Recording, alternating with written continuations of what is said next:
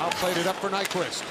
Muzzin played it off, and here comes Marner with Kapanen. Short-handed, Marner for Kapanen, scores!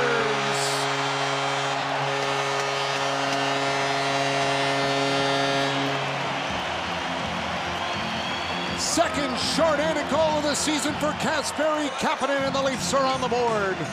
Well, think of this, Mitch Marner with the bad play to cause a goal early in the game. Now he's out there killing penalties. And what does he do? Good play by Muzzin to advance it. Now the Columbus Blue Jackets are trapped. What a pass by Marner, a little flip pass over. And Kapanen, who was coming off the bench, joins the attack right here with that great speed, goes right to the net.